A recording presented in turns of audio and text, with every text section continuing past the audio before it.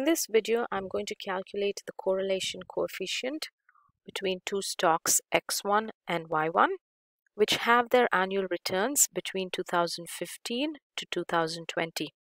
I'm going to use a financial calculator, and for instruction, I'm using the Texas Instruments IIPlus.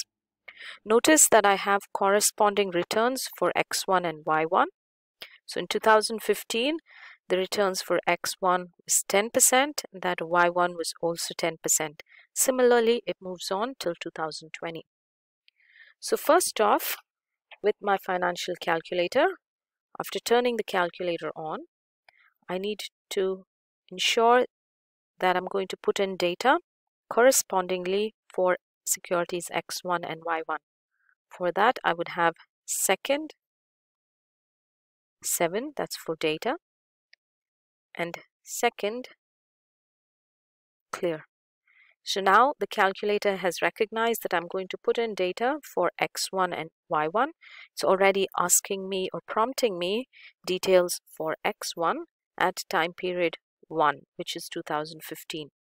So I put in 10, which is the 10% return, enter, setting X1 equal to 10, and then use the down arrow to go to Y1. So Y1 would also be equal to 10 and enter. So I'm setting Y1 equal to 10 and then going in for the down arrow key. Now the calculator prompts me for X2, X2 being 40. So that goes 40, enter, down arrow key, and Y2 is also 40. So 40, enter, down arrow. So now it asks me for X3.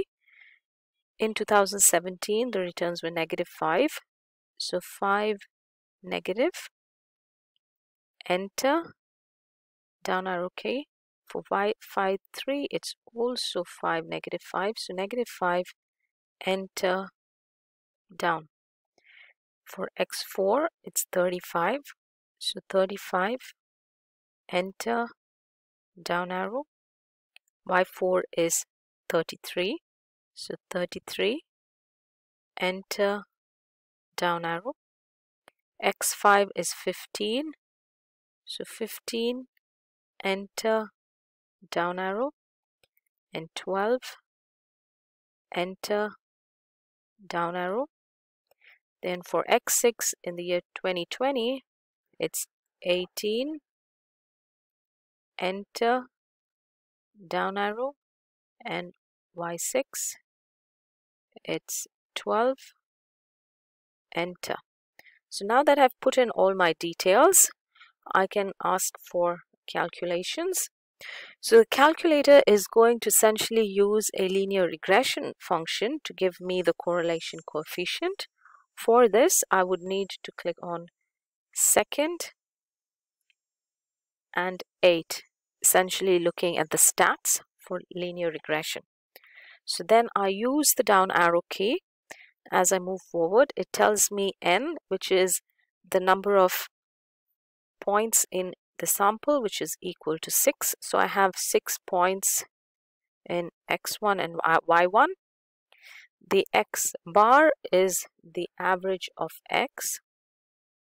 The SX is the average in the sample of X. The sigma X is the standard deviation for X. Y bar is the average of Y. SY is the sample average for Y. Sigma Y is the standard deviation of Y. A is the A-intercept. B again is the slope. And R here is the correlation coefficient.